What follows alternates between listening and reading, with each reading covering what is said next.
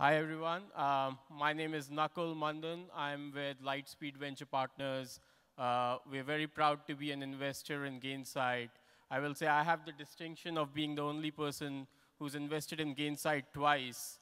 I used to work at Battery Ventures, was part of the deal team who invested in Gainsight the first time at the Series A, and then I moved to Lightspeed, and the first thing I did there was invest in Gainsight again. We have a great panel for you today. The topic of discussion is Sandhill Road and the business economics of customer success.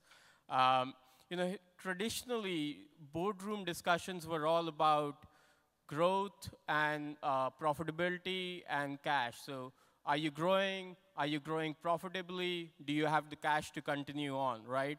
Nobody really cared, how are our customers doing? Isn't that shocking? You're in the business of serving customers, but nobody discussed that at the highest levels of the organization. But that's changing in the last 3, 4 years now. So we have a good mix of CEOs and investors who will talk about that. Why is that changing? What is changing about that discussion? What's getting discussed about customer success at the boardroom level? So let's welcome our panelists for that.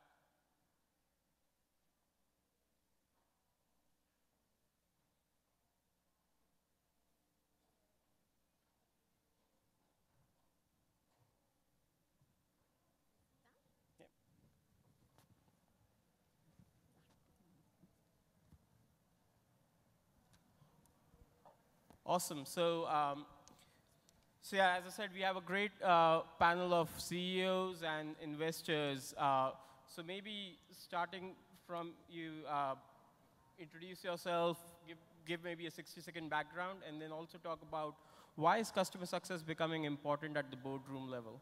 Sure. Thank you, Nicole. So excited to be here. My name is Monica Enand. I'm the founder and CEO of a company called Zapproved. We sell to corporate legal departments and help them with the discovery phase of litigation.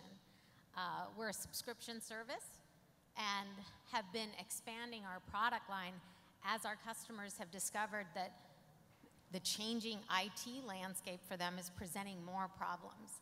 And so for our board, churn is the enemy. It's kind of like inflation to the Fed. It's the enemy of growth, right?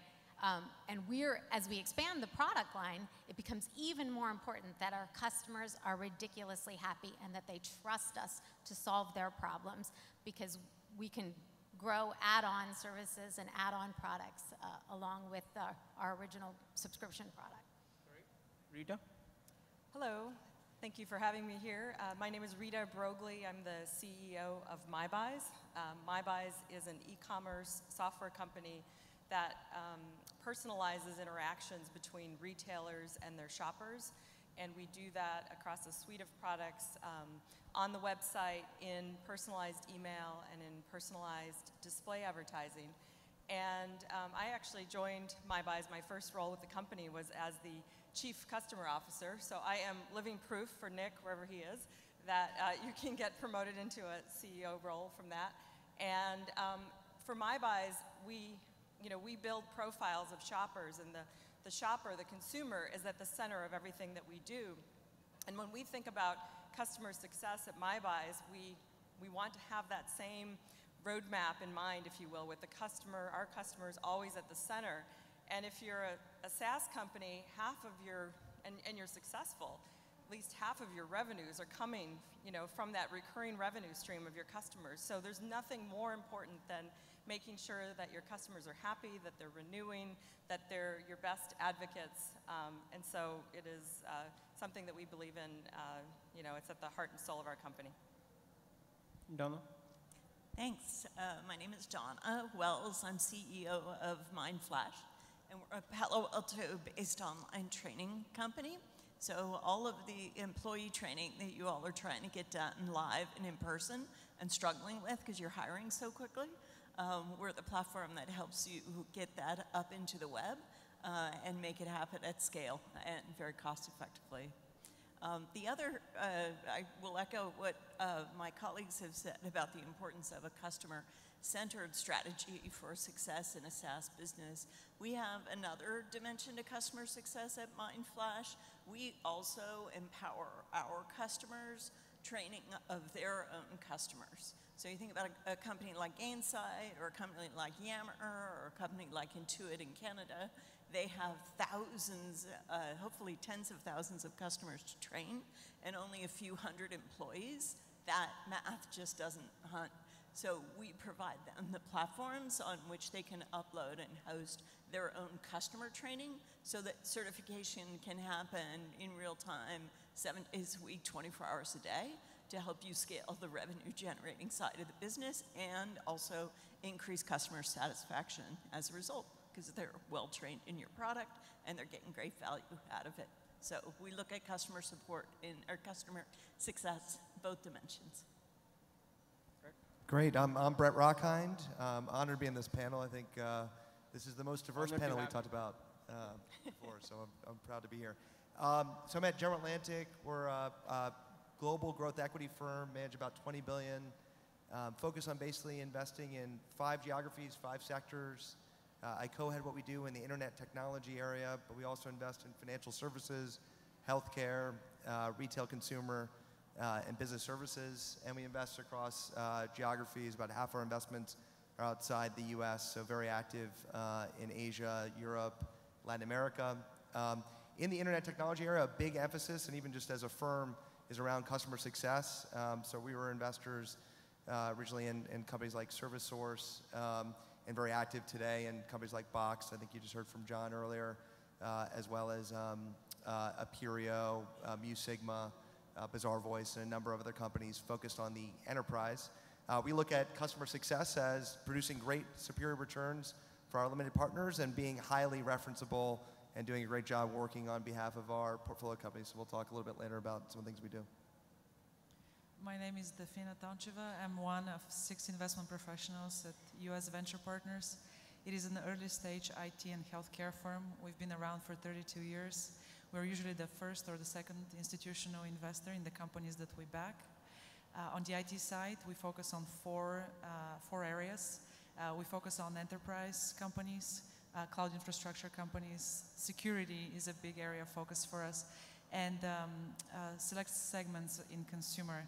Companies that on the SaaS side that you might be familiar with, that we have been involved with, including Yammer, Box, Inside Sales, which has been prominently displayed here behind us, Acton in the marketing automation space, etc. Customer success is an important metric for us to track, not only on the board, not only as board members, but also internally within our partnership during portfolio reviews, because we think of it as one of the most important metrics that measures the health of the businesses that we back and also educates the strategic direction that we as board members are responsible for overseeing that our companies take. Great. So maybe I'll kick it off with the CEOs on the panel. So, as you guys are beginning to discuss customer success at the board level, what are some of the key metrics you track and present? And it'll be good to get some idea on what beyond the obvious metrics, so churn and upsell, but what beyond that comes in that discussion? Yeah, my board is very interested in not just signing a customer, but really that engagement with the customer. And as a proxy for that, we've got multiple types of things that we try to use as a proxy for that engagement, but usage and implementation time and onboarding, all of that is regularly part of the deck. Yeah. The other thing, obviously, we use is NPS, and NPS has been really useful to us. It's been a little bit more of an early warning signal for potential issues with customers. Rita? So part of our business is SaaS, and the other part is performance-based. So we look at things like revenue retention, so by customer, by product. That helps us really see if there are any early warning signs of things not going well. We also, of course, measure logo churn and things like that. But for us, revenue retention, is really one of the best ways that we can measure it. We also are looking pretty closely at the revenue that we can drive for our clients by product. And so we can look at campaign performance, we can look at the results of A/B tests. We have A/B tests running all the time across all our products for our clients. And oftentimes they don't even realize that those tests are being run, but we can see in advance if there's anything that's not going well, and then we can begin to make some changes. And then the other is really just the receptivity that our clients have to engaging with us. So we look at overall engagement rate on a regular basis. Donna? So the tough thing about going third in this line is I'll have to struggle to come up with something new and interesting. We also look at NPS in addition to the usual suspects. I will say we look at NPS by industry. We look at NPS on a specific customer success manager by customer success manager basis, so we slice it pretty thinly. Interesting finding for us over the last 6 months is lack of response to a Net Promoter Score survey is actually a much bigger predictor of trouble in the account than responding and giving us a high, low, or medium score, and a promoter, detractor, or passive. Yeah, so if your customers aren't responding to NPS surveys, and we do them quarterly at this point, that's a red flag in and of itself. My board is obsessed with the churn. They got into SaaS very early. I think their first SaaS investment was probably in the year 2000. So they really understand the importance of a healthy churn rate to the growth and success of the business. We actually share the verbatims from every client that's left us in between board meetings with the full board, just direct quotes. And that's really helpful in putting color and emotion behind reasons that people might be leaving us. Interesting. And Monica, you mentioned implementation timeline as a key metric on customer success. Are the two of you also beginning to see that time to first value is part of the customer success discussion, or it's a separate discussion?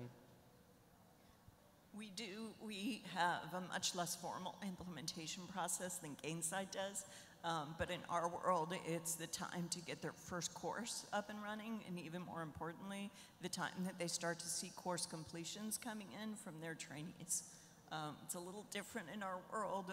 85% of people that are going to start a course on Mindflash get it done by themselves in the first 24 hours of their free trial. So we put a ton of investment into ease of use. But they've got to be getting real trainees through real content to get the value from the product. So yeah, key metric. We have a pretty formal and somewhat lengthy implementation process. It can go from 3 weeks to 3 months because we're ingesting all the catalog and product data and transaction data from retailers. There's a lot of information. Everything has to be tagged. And honestly, if that implementation doesn't go well, that client really never becomes a true client. So there's so many areas there where we're trying to, on an ongoing basis, take, the learnings from our client success team that doesn't really get involved in the implementations, that's just professional services, bring them into the discussion sooner so that we can make sure that it's a really great experience and kind of track things along the way, so that we can get them through the implementation successfully, get them live, and then also, over time, they'll choose to, upsell and purchase other products. So for us, it's sort of a make or break if the implementation doesn't go well. Got it. And from an investor point of view, traditionally investors are all about growth, especially if you're on the early or growth stage company side. Are you guys beginning to see in boardroom discussions that you guys sit on multiple boards? So are you seeing across the board that customer success is becoming an important area of discussion? And from your point of view, how important is it? Because at the end of it, you invested because the company needs to grow. Yeah, I mean, I think as Dafina said earlier, I mean, it's probably one of the most important factors whether we actually make the investment in the first place is looking at customer cohort data, whether that's looking at a consumer internet company, a retail company, a financial company, or a SaaS company. That's the first sign of whether the company is succeeding, whether it's retaining its customers. And we very much look at it even in terms of valuation. I mean, we did an interesting kind of study and correlation And if you look at the set of public SaaS companies today, and you were to look at them on whatever you could perceive in the public market to be kind of the retention rate, you'd find that anywhere between every kind of 2 points of retention dictate into somewhere between 10 to 20% of what their forward revenue multiple would be. And that's a huge difference. The difference between an 88% renewal rate and a 90% renewal rate is tremendously different in the valuation that ultimately that company has. The second part we look at is customer acquisition cost. I mean, today, it's costing, if you look at magic numbers of 0.6 or in some cases even 0.5. I mean, you're spending effectively $2 to acquire $1 of customer revenue. And if you think about just that cost and the lifetime value of that customer, it's incredibly important that you retain that customer, because that'll change the equation of whether you can afford to spend that money or whether you need to spend much less in customer acquisition, so that drives growth. So it's at the core of everything that we look at. Yeah, so my view is that customer success as a concept is still pretty early in its life cycle. I think companies define it differently depending on the business, which is probably right in some ways, but I think many companies out there, at least from my experience, start thinking almost too late about customer success. They start thinking about customer success when there is churn, or when there is there's customer churn, or when there is low customer engagement and growth is impacted. And I think that at that time, it's almost too late. So what we do as an early stage firm that leads Series A financings, when the team is still only 10 people and there are no processes in the company in place and no metrics, what we try to do is to encourage the CEO and the management team to think about what the CEO dashboard looks like, and to make sure that customer success is well defined and is very well tracked in that CEO and board dashboard. And the other thing that I want to say about customer success is that, again, we talk a lot about customer churn and customer engagement, but I think that customer success is one of those metrics that needs to be followed and means different things during the life cycle of the customer, from the moment the customer is captured. And usually customer success at that time means, what was the customer experience with the sales process? What was the customer experience with the implementation process? Then once the customer is on board, the customer success becomes all about engagement and level of satisfaction with the service. And then in the end, it's about customer success is measured in terms of renewal, in terms of expansion, in terms of buying more features, more products from the product line. So we do want to be very, again, thoughtful and very proactive and strategic about how we define customer success in each of the companies that we work with, what set of metrics are meaningful to be measured, and set that habit, develop that habit early, so that we can have a company that's healthy, a business that's healthy and that is growing nicely. And in the sales and marketing world, people have come up with metrics like SaaS magic number to kind of measure the efficacy of the sales and marketing spend. I'll start with the investors, but from your perspective, how do you guys measure the ROI on the spend on customer success? Maybe, Dafina, you can. Yeah, I mean, the main way that we look at it is, if you go back to that LTV equation, you think about the lifecycle customer.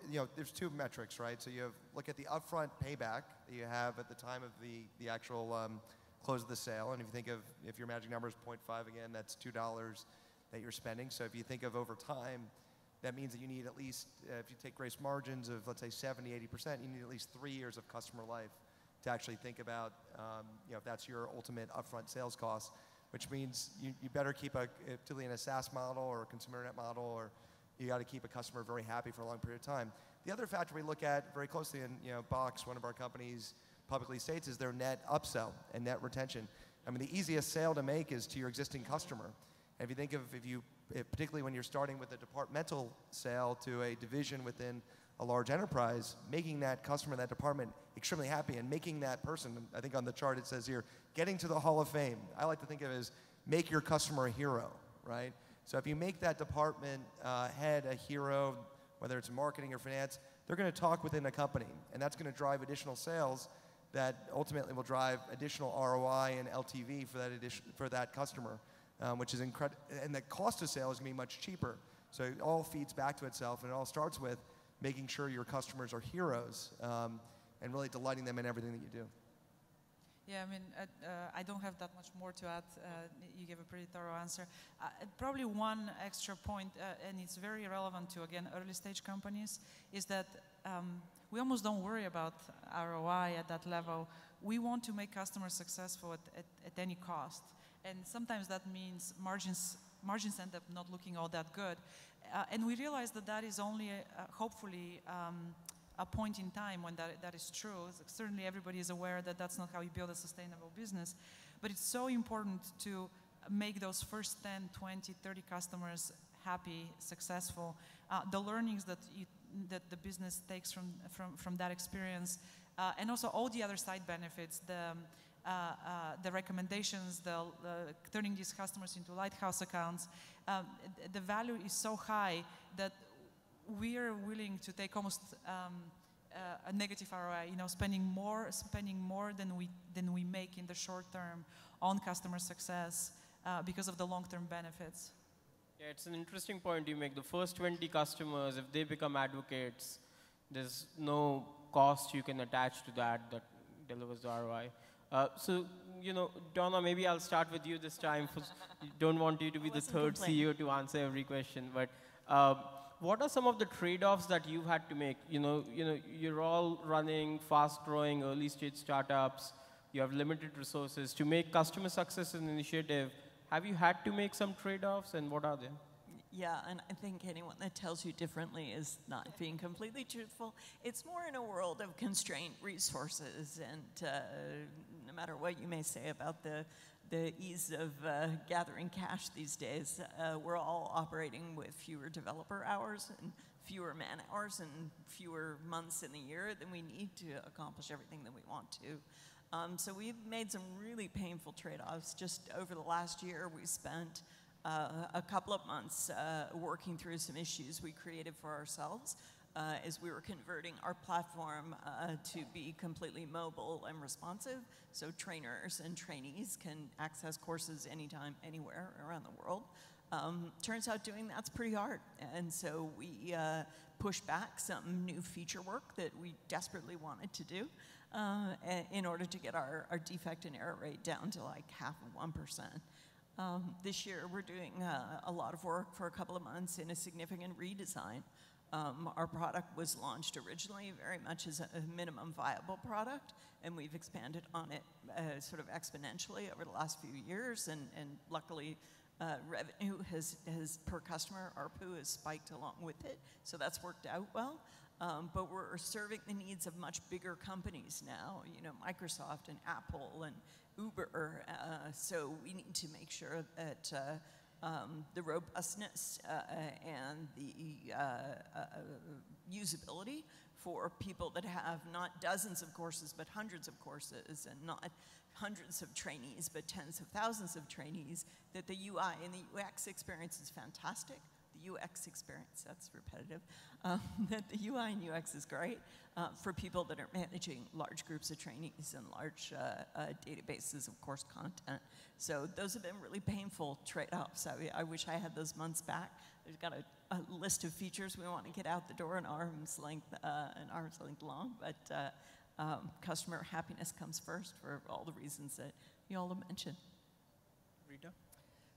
As Donna mentioned, we've made the same trade-offs. You never have enough development resources. We've so desperately wanted to add some features to our products at different points in time, and instead decided to devote some of those resources to making our onboarding and implementation process more smooth.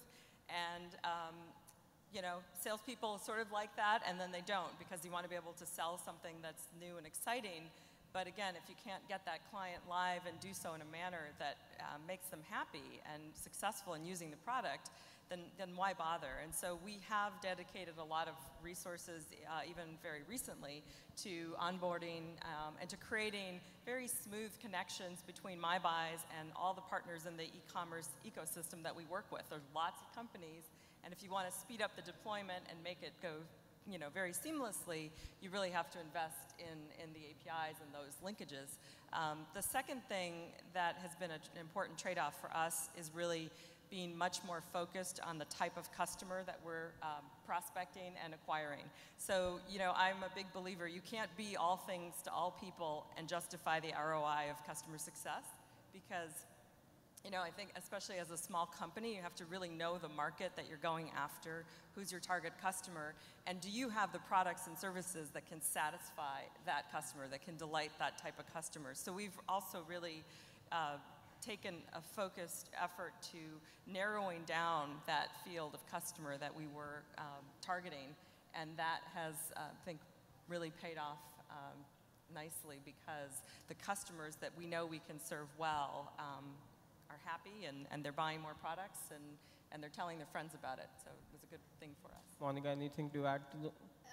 Not much. We've also had to make hard trade-offs. I think we've evolved to this idea that every sprint, there is going to be stuff for existing customers, stuff for new features, and then chores that the engineering team, and all three categories have to be worked on at all times. And so having that culture where everyone understands that all three legs of that are important and need to happen all the time makes those trade-off conversations a little easier.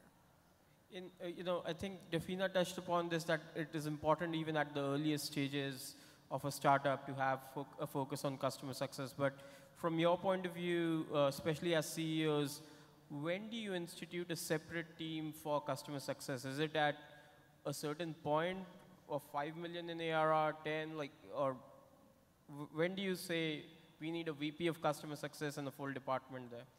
Yeah, our department grew out of some innovative people who were doing support and realized they needed to be more proactive, and that stickiness and growth was important. I very much identify and remember the times where we ran around and did not think about ROI on customer success at all. But at some point, the early people in the company actually need to be a little bit reined in, I found. I mean, those kind of wild, crazy people who run around and make customers happy and do at all costs. There's a stage at which I had to kind of say, similar to what I think Rita was talking about, we need to think about how this is scalable and what makes sense, and rein that kind of in. And that's when the customer success team became really important, because it wasn't the founders, the early employees who ran around and just did everything and made quick decisions and they just made it all happen. It was like, oh, well, now we have a customer success team, and now they have to actually weigh it, and they have to work with product management, and product management has to make these trade-offs. So I don't know, it kind of happened around 50 customers, I think, to us. Okay. Rita? We had a customer success team early on. It was very small. I think it was 2 client success managers, one for the East and one for the West, and it grew from there. But it was really after we had probably somewhere in the neighborhood of 20 to 40 customers, and then that team grew over time. And I think, as Monica's saying, you have to think about the cost to serve customers, because it is real, and the more that you understand the type of customer that you're suited to serve and make sure you can do that really, really well, define what those goals are and what you need to get done, the easier it is to communicate that within the culture as well. Because just getting everything done, pleasing the customer at all costs at all times doesn't scale, and you can go out of business doing that. So you have to really define, what you're doing and why. I don't know that I have a number, either in terms of revenue or number of customers. Our journey's been a little different. For us, the customer success team got created as really in response to our changing customer demographics and firmographics. As we moved from offering a product at a price point that was really attractive to early adopters, they were keen to start a trial, get in there, kick the tires, break some stuff, and they were happy about being the first in their industry to move their live training onto the web. Those folks didn't need or want a lot of customer success support. We moved to a sales model that was much more inside sales and assisted and guided, and had a higher percentage of our incoming customers that were really interested in receiving a demo and very much leaning back and wanting us to push all the buttons, a little bit more fearful about jumping into the world of cloud software. So as we move through all the phases of the Crossing the Chasm book, we moved to add more customer support about the same time that we did more inside sales support. So for us, it was, as the product and our market evolved, it sort of became a natural need in the organization to get folks up and running. Got it. And then, we've talked about some of the metrics to track, the NPS scores and all of that, but from the board level down, how do you institute a culture of customer success from the earliest days? So maybe I'll start with the investors, because you guys probably see some of that changing also, but how do you kind of encourage the CEO to institute a culture of customer success from the earliest days, beyond the metrics and across the teams? I think I talked a little bit about it earlier as I was answering one of your earlier questions, but almost immediately after we make an investment and during the first board meeting, we talk about the set of metrics that the board would like to track, that needs to be reported on a board level. And customer success, as I mentioned, is one of those metrics.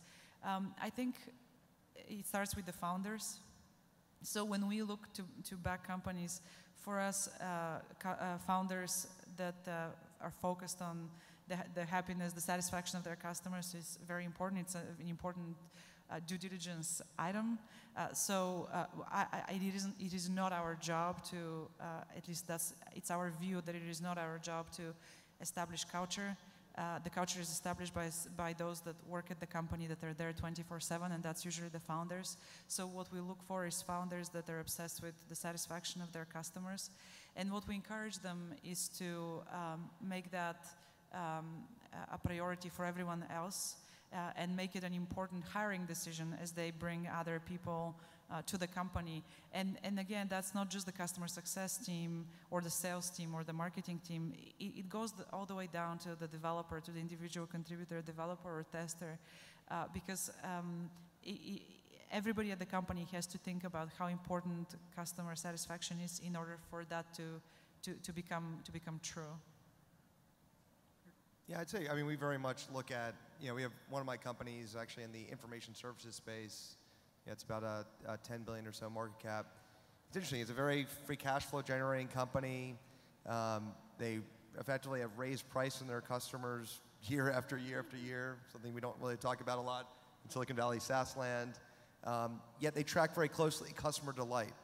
And I remember when the CEO came in and talked about this idea of, they sell a lot to oil and gas companies, they sell a lot to industrial firms, and it was, again, a very free cash flow oriented company. And he came in and talked about customer delight, and we kind of laughed. We're like, customer delight? Were we selling ice cream? And he's like, no, this is really important, because in their case, they had a data set they were selling to all these companies. They weren't going to lose them. But if they weren't going to delight their customer, there was no chance for upsell. There's no chance to raise price year after year, and I shouldn't say raise price, increase the value that they were delivering to their customer, and ultimately obviously get paid for that. And so it was a very important thing. And as a result, the company, despite being, when we first invested, was a 3% organic grower, it's now a double-digit organic grower. They've acquired a number of different businesses, and they've integrated those, and customers have appreciated and bought products from all those different businesses. But it all started with whatever that metric is of customer delight. A lot of people kind of do turn to NPS scores, and I'm not sure those always correlate with shareholder value and kind of performance. But figuring out for your business how you measure that. Obviously there's the core financial metrics around net upsell and churn and so forth. But having some factor either in the way that you survey, the way that you ask those questions too. And there's a lot of obviously tools that many companies probably here are selling. But I think figuring out for your industry, for your company, what fits that customer in the best way that will correlate with the best answer. And sometimes it'll be NPS, sometimes it'll be other things. And just figuring that out, I think, is important. Donna or Rita, Monica, you guys have some thoughts there?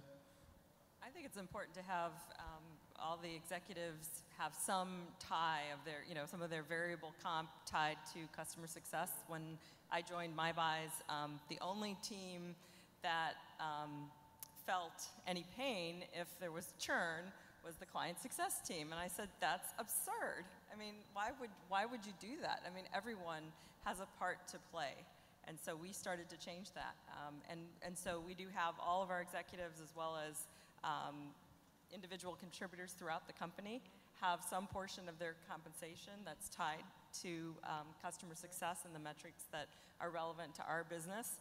And I have seen a big change in the product team, engineering team, how people think about what they're doing and why as it relates to the feedback we've gotten from our customers. So I think it's really important. It's not something you just hand off to the customer success team and then say, good luck with that. Monica? Yeah, the only thing I would add is, the common thing I've heard from a lot of people is the whole company owns customer success, and that's been true for our company. And our director of customer success, when she does lunch meeting presentations, makes sure to emphasize that. And it's written on every whiteboard. It's something the executives embody. But I think the other piece, one thing that we do that has been helpful is we always talk about our revenue funnel. So we don't talk about a sales funnel or a marketing funnel. We talk about a revenue funnel. Marketing finds them, sales gets them, and customer success keeps them and gets references, case studies, testimonials, and gets them ready for upselling. So because we talk about that revenue funnel as opposed to the distinct pieces, it forces all those teams to realize they can't exist. They don't exist without each other. And that each leg, again, in that is very important. So. Great. So maybe we'll open it up for some audience Q&A. We have probably time for 1 to 2 questions. So any questions from the audience? There's one here.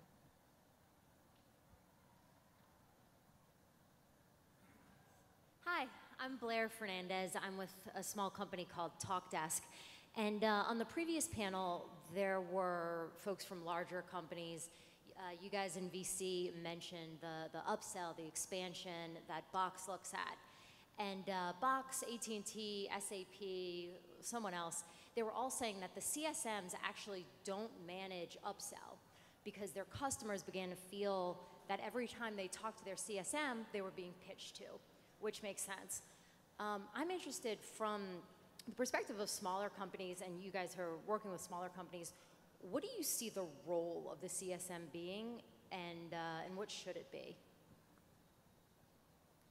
I think. Go for it. So thanks. I think that's a great point. Our CSMs are effective where the AEs cannot be effective because the customers trust that when they get on the phone, that CSM is there to make them happy, teach them something, help them, not sell them something. And it's an important part. However, our CSMs are key to finding those upsell opportunities. I don't want them to execute on it. I want them to go grab the AE and bring them into the deal, but I want them to have an eye towards it and know where the right opportunities are and where the AEs should spend their time. Donna? So our CSMs are responsible for upsell. And for us, that works because the pricing model that we have offers different feature sets at different tiers. And it's really part of customer success, not just greedy revenue grab, to move people from, look, your program is growing, it's becoming more complex and sophisticated. You might want to think about customer and your Mindflash training portal, or you're thinking about moving from just employee training to training your own customers.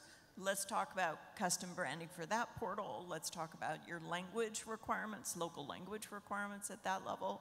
So we can have those conversations that feel supportive, because guess what? They actually are. They're going to help this customer grow their training program successfully. And we win together. And I think our CSMs have really mastered that conversation, so that at the end of it, it does feel like a win-win conversation. But I think the way that, or product is priced and the way we've set up our tiers supports that. In a different pricing model, it might not be possible to have the CSM execute on the upsells as well. In our company, the primary responsibility of our CSMs is to be the strategic partner, if you will, for the marketers that we work with at the e-commerce retailers. So to help them think about how best to grow their business and to make sure that they're getting the most value out of our software. But they do also upsell. They're primarily responsible for upsells for our mid-market clients. And often we'll do some upselling on the enterprise, but in many cases for our enterprise clients, the CSM will bring in an account, a salesperson to assist. But it's really kind of up to them to some extent. We find that our client success managers are better suited to engaging our clients and getting them interested in new products without feeling like they're being sold. And we've had really good success with that. But again, as we get to bigger and bigger customers, I would say that we would, the tendency would be to bring in the salespeople for those. You guys have anything to add? No, I mean, you guys did a good job. Right? I think we've run out of time, unfortunately. So thank you guys, and this was a great panel. Thank you. Thank you. Thank you.